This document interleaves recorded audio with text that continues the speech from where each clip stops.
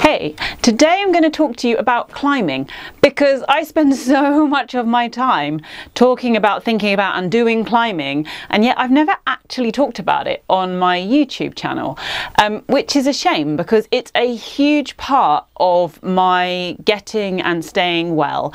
And I recently got the chance to talk about this at a conference and to reflect on some of the lessons that I've learned through climbing to wellness, and I thought it'd be really nice to do like a summary of that for anyone who is interested in my climbing or in the use of climbing for well-being. It's a really interesting area actually, and I've got just a little bit of funding to deliver an intervention for young people down in Brighton and Hove, looking at the role of climbing as a kind of therapeutic measure for young people who are struggling with anxiety and depression, and I'll really look forward to sharing more about that as it unfolds. But today I'm talking about my journey with climbing. So I had never climbed until about 18 months ago. So I'll start at the beginning. So once upon a time, I was very unwell with anorexia, and I had been inpatient for some time. I had been entirely bedbound for some time, and then I had progressed to being in a wheelchair. Then I progressed to being on crutches, and finally I was able to walk unaided, and I was beginning to build my strength up. I was back to a healthy weight, or really at a healthy weight for the first time in my adult life.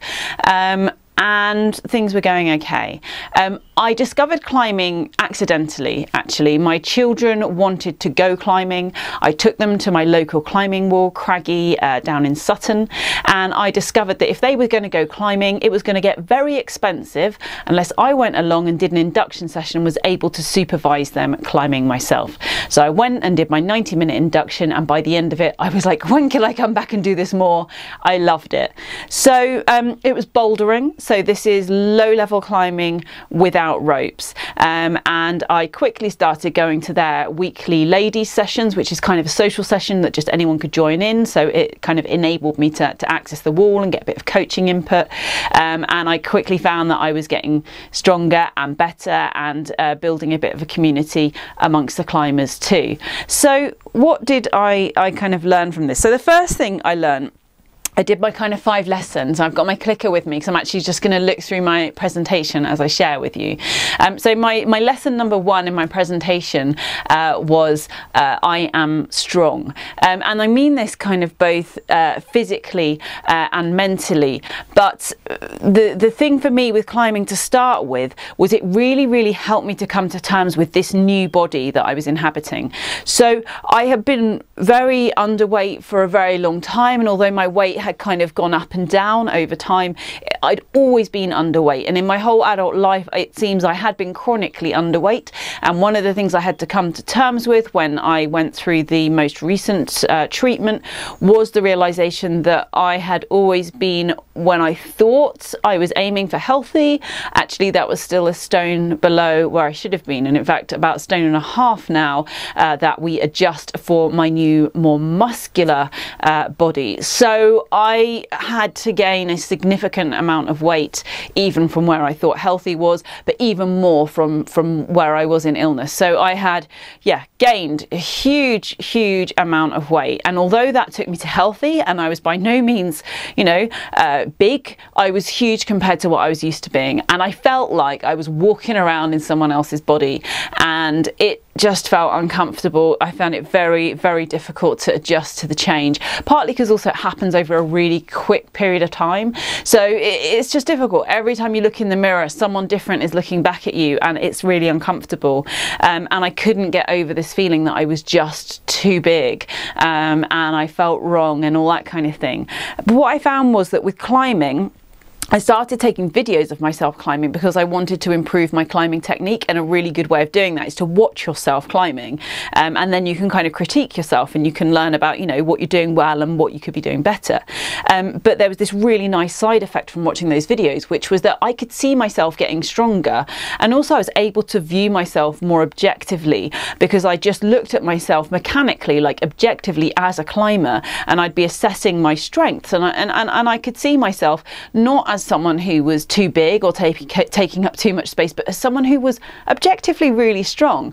And, you know, I could see my kind of muscles forming and the fact that there wasn't, you know, any excess of me. In fact, increasingly over time, I found it hard to think, well, where had, you know, how could this possibly be me when I'd gained so much weight? Where was I before? You know, it was hard to understand. So I began to be able to look at that, and it really helped with my body image. It really helped me to reset really my opinions of myself, and to begin to think of my body as something that was strong, and to see this as a positive thing of gaining strength. The other thing I found was that climbing helped me to make myself stronger, and to kind of exercise good self-care. It helped me to eat better. I found that I was motivated to eat well before I climbed, because if you try climbing when you haven't fueled yourself properly, and not just directly before, but in the day or two before that as well, it's really, really hard. So bouldering in particular, it is quite intense, and it involves like big spurts of energy, and so to do that, it's a bit like, you know, sprinting. You'd find it really, really hard to sprint if you hadn't had a good night's sleep and you'd not eaten a decent amount of food in the preceding couple of days. So I began to find that really helped. The other thing was, I found if I went and did a couple of hours climbing, that I would feel ravenously hungry afterwards. And again, that was really important, because I had never really understood hunger cues in the past. I had such a kind of messed up relationship with food and hunger that I'd never really known what hungry felt like, and I would mistake it for nausea and stuff. But finally, with climbing came this ravenous hunger where I had to feed myself well, and I began to understand, you know, have a better relationship with my body. So yeah, climbing made me tired and hungry. I learned to feed myself, I learned to rest myself, and yeah, there was lots and lots of positives there. But yeah, also I could watch videos of myself, and I could see that I was strong, and it was so satisfying, is still so satisfying, feeling myself getting stronger and stronger. And I do feel a huge amount of pride when I think of the fact that, you know, less than 2 years ago, I was completely bedbound by anorexia, literally didn't have the strength to sit up in bed, and now I can, you know, hold my entire body weight on my fingers and pull up from my fingers and do like really quite fun technical climbing. So yeah, that makes me proud and has been a great lesson. The next lesson I learned was that there's not like a right way and a wrong way of doing things. So as many of you know, I am on the autistic spectrum, as well as having had anorexia, which tends to go with kind of very black and white thinking. And I have always had this very black or white thinking, kind of pass or fail, good or bad, right or wrong. And it's been really, really important for me to learn that actually there's lots and lots of different ways of getting to our destination. And climbing is a really good way of discovering that, because when you go to a climbing wall or you go climbing outdoors, which is so fun, just booked my next climbing holiday, hurrah. When you go climbing, basically, even if you're climbing indoors on a wall where there's kind of a preset route, there is always so many different ways of getting to the top. So for me, because I'm really short, often I will have to take a different approach than like if I go climbing with my husband, who is 6'4", so there's over a foot between us. We'll take a completely different approach. His way isn't right or wrong, my way isn't right or wrong, they're just different.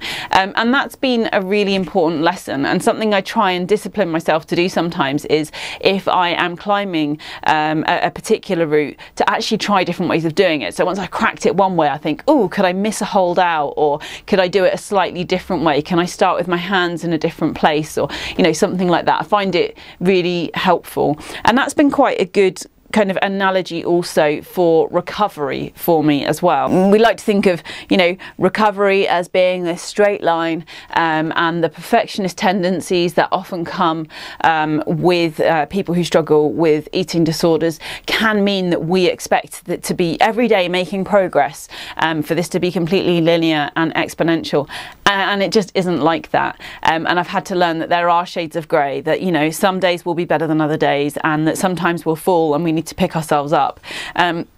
And climbing has helped me to kind of really practice that, that, you know, some days I have a good climbing day, sometimes I have a bad climbing day, but it's all kind of adding to my ability to climb. You might try the same route 100 times before you get to the top. That doesn't mean it means any less when you get there. And every time you go up that route, you learn something different as well. The other thing I found was that, like with climbing, I have learnt that I can't just copy what someone else does. So I might be looking at a route that I'm finding particularly hard and I really want to get to the top, and yeah, it can be really helpful to ask my pals and say, how did you do it, you know, what did you find to be a helpful way of doing this move, and have you got any ideas about how to get past this bit, and they will often have suggestions, and they might often have suggestions for what they think will work for me as well, if it's someone who knows my climbing ability, but actually, again, there's no right way and wrong way, and the only way to actually find what's going to work for you is to go and try, and to be prepared to not always get it right, and to be flexible and to try different things. And that's been so important. And again, it's a really, as I say, really important analogy with recovery, because we can sometimes look at how someone else is doing it, and I can say, well, you know, they're doing this, they're eating this, they're doing these things, and that's great if it's working for them, but that doesn't mean it's going to work for me. So I need to hold myself to account for, you know, in the case of what works for me rather than what works for someone else, both when it comes to my eating disorder and how I manage my autism. Increasingly, I'm beginning to think about that more carefully, but yeah, also in the climbing wall, just because this climb works this way for this person doesn't mean it's going to work that way for me. And the other thing that's important is I sometimes do things a slightly unusual way. So I'm known for being a little bit of a contortionist when it comes to climbing. I'm small and I can fit into little places, and I also have incredibly strong fingers. And so I sometimes can pull off a move that might not be the way other people would do it. And their way might look neater, might look better, might look more fun, but it might work for them and not for me. And it's okay, even if my way's a little kooky, both on and off the wall. It's also just been generally really good for my problem solving, and this is one of the things that I always try and encourage people to think about when it comes to taking kids climbing, and why this is such a useful sport, because actually you sit and you look at the problem you're trying to solve. We actually call them problems, and yeah, you look at that climb you want to do, that problem you want to solve, and you sit and you think about how you're going to do it, and you plan for it, and you try and work out where the difficult bits are going to be and how you might approach that, and then you go and you give it a go, and if it doesn't work first time, you try something different. So it's been great for my problem solving and kind of my resilience and my willingness to get up and try again as well. The next thing for me was that climbing taught me to have fun. So this was the first real hobby I'd had in a very, very long time. Historically, I had felt this need to be productive all the time. I haven't been very good at doing things just because they were fun, or because they were good for me, or because I enjoyed them. And in climbing, I found this kind of organised, structured way of being able to go and enjoy myself. And it was something that I enjoyed so much that I found myself actually making time for it. The other thing was that I found that in climbing, I found something that could really help me to reset. So it's been really helpful for me in different ways at different stages of my illness. So early on, it really helped me when I was trying very, very hard to overcome feelings of wanting to self-harm, or when I'd be feeling suicidal. Actually, I could go and I could climb, and I was able to push all the other thoughts out of my mind, because when you're climbing, you're so very, very kind of heavily involved in that. It's very much a mental and a physical workout, and you've got, like, you're kind of stimulating so many different senses as well, so you're very much involved. It's like a really, really physical form of mindfulness. So for me, that was fantastic. And yeah, it can help me as well if I become overwhelmed. So if I have spent a lot of time around people, which can cause me to burn out. I do suffer a lot with social burnout. I find if I go and climb, it's literally like pressing the reset button for me, and then I find that I'm able to engage again better afterwards. It lets me sort of really clear my mind and get rid of the anxieties that have sort of built up and put me back on a really sort of level playing field.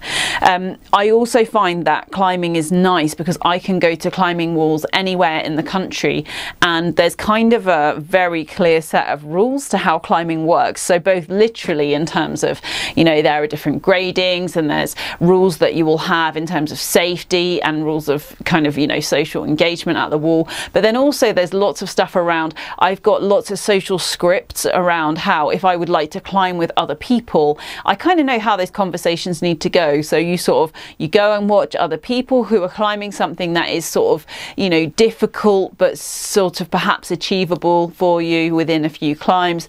You watch them doing it, you ask if you can have a go, and you kind of join in. And I found that this works really wherever you go, that people will often really welcome you in if you're climbing at a similar level with them and you're willing to have a go, you're willing to fall off in front of them. That seems to be quite an important social glue.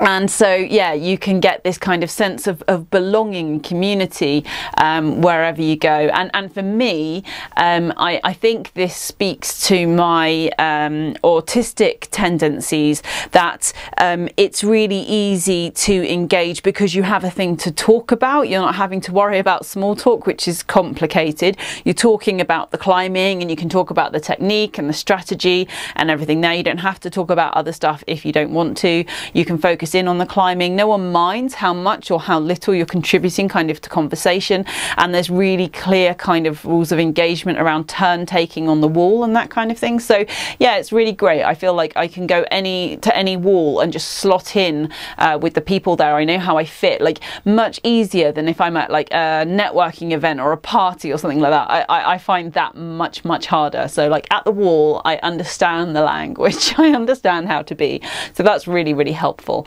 And it's, like I said, it's really good fun too. So it's been really easy for me actually to prioritize time to climb because I love it so much, but I also know that it enables me to be more productive in the time when I'm not climbing, because it helps me to really reset, and it's something that I can use as a tool to help me to manage the things that I want to continue doing work-wise, because I love them and I see the big impact I have when I go and do things like talk at events, but which take a huge toll on me. And I know, well, that's fine then. So next week, for example, I'll be going and climbing in Colchester because the next day I'm speaking at an event locally, and I know that because I've gone and climbed, I'll be in a good place mentally. I'll be going from the Department for Education to a big conference. The climbing in between will help me reset, and I'll have fun too. So easy to kind of prioritize that form of self-care because I love it and it's so much fun.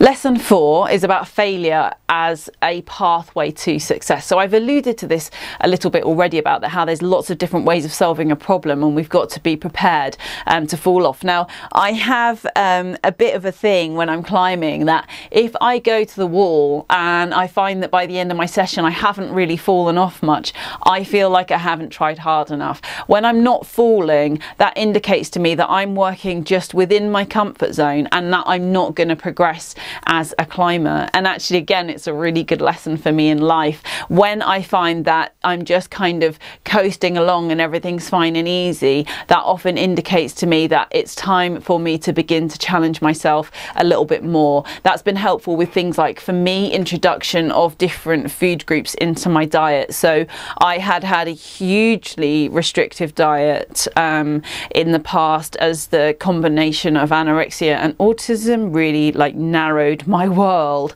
and I've gradually over a very long period been introducing more food groups. And now I know that if it's been some weeks and actually everything's feeling okay, then it might be time for me to think about, okay, can I begin to push the boundaries a little bit and bring in another new food type, and in the same way as I challenge myself with my climbing, I like to challenge myself with my food. So I fall off a lot when I climb, like quite spectacularly. I'll pop a video in so you can see. I'm kind of renowned for it at my local wall, and there's often a moment where everyone goes, oh, and then there's a, okay, she's laughing, it's fine. And the thing I love when I watch videos of myself falling, I'm always laughing as I fall. Like, I think I have the most fun when I'm falling off. It's really great. It took me a while to get comfortable falling in front of other people, and that's a really common thing for people when they start climbing. It's kind of, you know, you feel embarrassed, you want to be showing like, hey, I'm amazing. But actually, in the end, I think that as climbers, we often have most respect for people who are willing to have a go at something, whether or not they're going to succeed. It's about the trying. I think that as climbers, we often really respect people who try really hard, and it's not always so much about getting to the top. I mean, there's always a big whoop if someone gets to the end of a project that they've been working hard on, but actually there's a lot of like happy spirit and supportiveness even if you're not actually making it to the top. Being prepared to try something that I knew I wasn't going to do perfectly has been great as well for me in terms of just addressing that perfectionism. So those kind of unrelenting standards and perfectionism has been a big issue for me, and that whole thing about black and white thinking, kind of pass or fail, right or wrong, has been a real issue. And again, in climbing, I've really begun to learn that actually something can be a work in progress. Sometimes actually I'll have a climb that I've been working on and it will get taken down and replaced by a new climb before I ever managed to get to the top.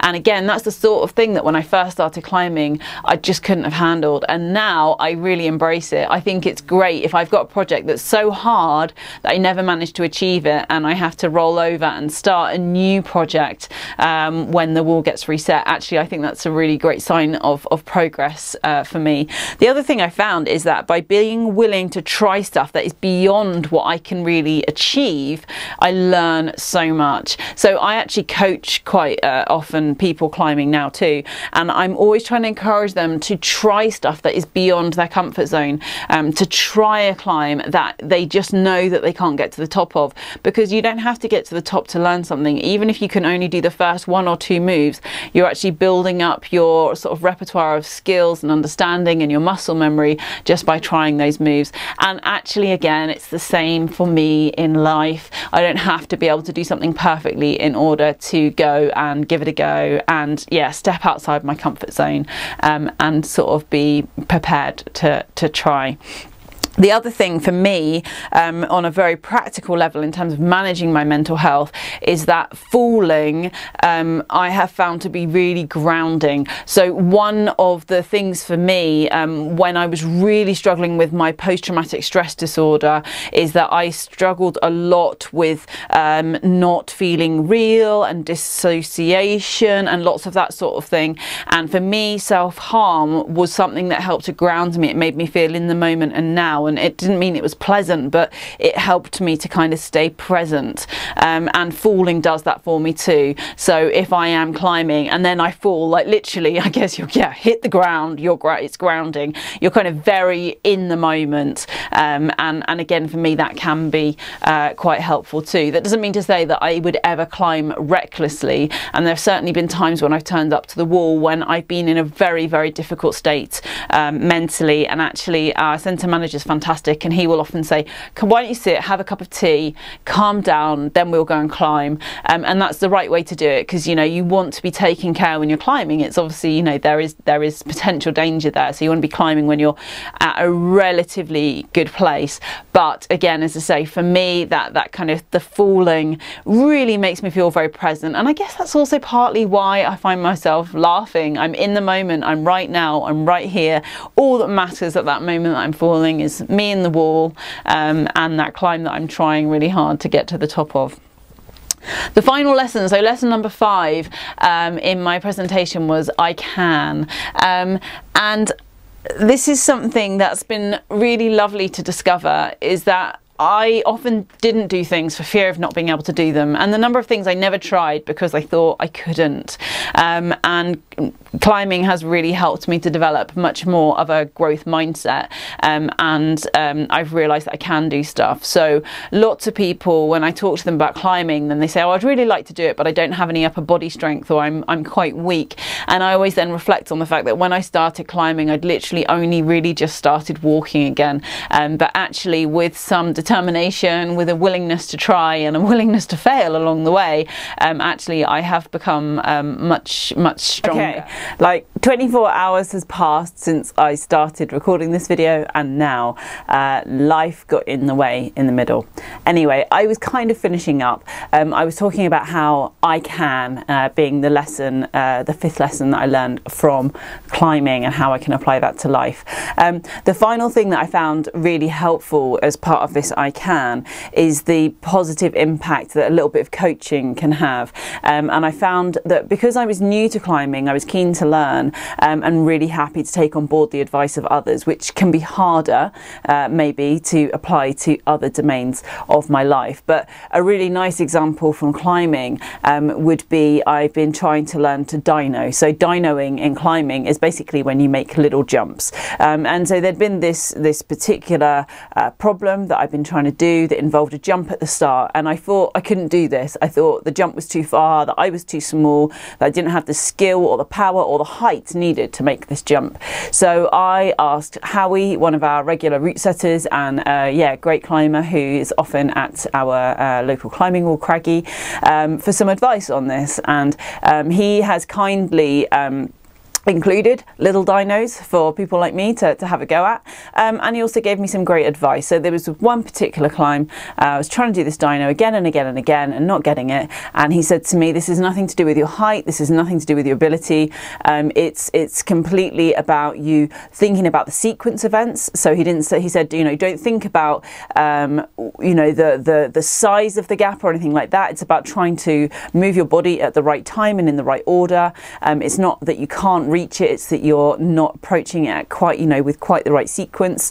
And the other thing he said was it's a psychological barrier. So it was about me actually having the confidence and knowing I can, rather than thinking I can't. That's true of a lot of stuff in climbing, actually. I often find that both for myself and for other people who I will coach, that the thing holding them back isn't their ability, it's not their height or their strength or their techniques. Sometimes it's just in their mind, and that's particularly true when we're working higher up the wall and we're anxious about the height and that kind of thing as well. But yeah, overcoming that psychological barrier. So this was particularly satisfying on this little dyno that I did, and having not been able to do it, I then went back to it knowing, well, actually, you know, Howie says I'm able to do this, I know I can, I just need to think about the sequence, and then I managed to get it, and it felt so good.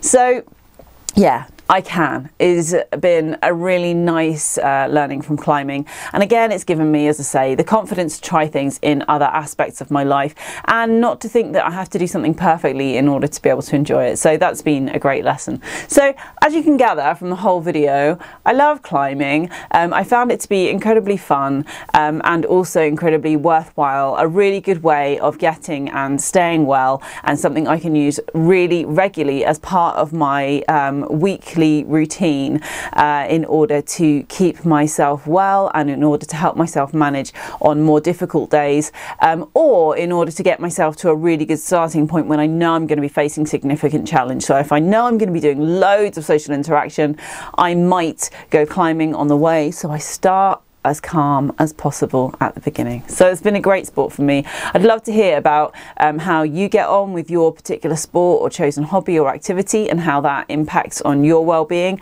And if you're a fellow climber, I'd really love to hear about your journey with climbing, and if it's something that you found has been supportive to your mental health as well.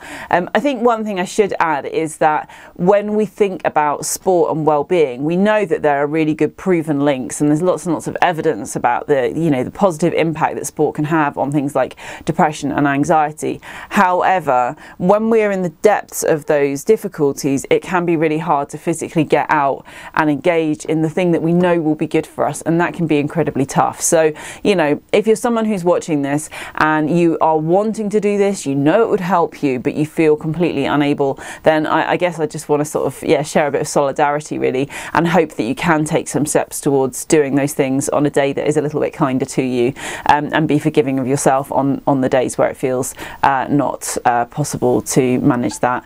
I often can find that having a supportive group of friends and having a routine can help. So for me, knowing that every Tuesday evening there's a group of people that I would climb with, knowing that on a Thursday there's a group of women that I climb with, and knowing that on a Saturday my husband will climb with me, helps me to keep it as part of my regular routine. But I also have a whole bunch of buddies who, if I need to go for a climb, I can text them and say, you know, anyone up for a climb? I really feel, you know, in need of a go, and that can really help, because sometimes it's nicer to do it alongside someone if you're having a tricky day.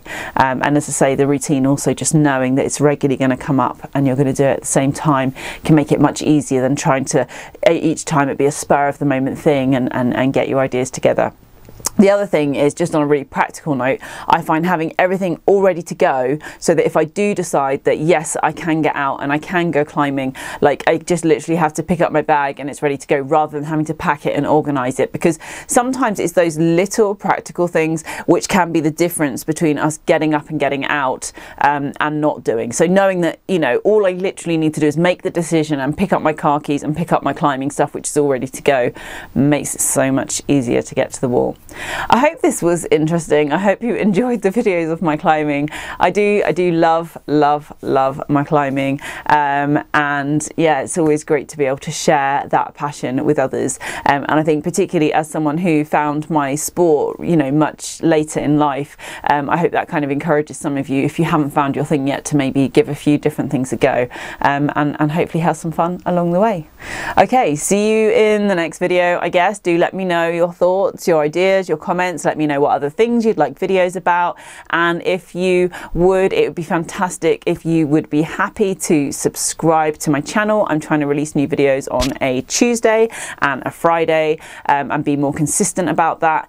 Your subscriptions mean a lot to me. I notice them as they come in. I am, you know, aiming for the 10,000 so I can go use the YouTube space in London. So, you know, only like 10% of the way there, but I'll get there if you keep subscribing. Thank you so much, and see you in the next video. Bye.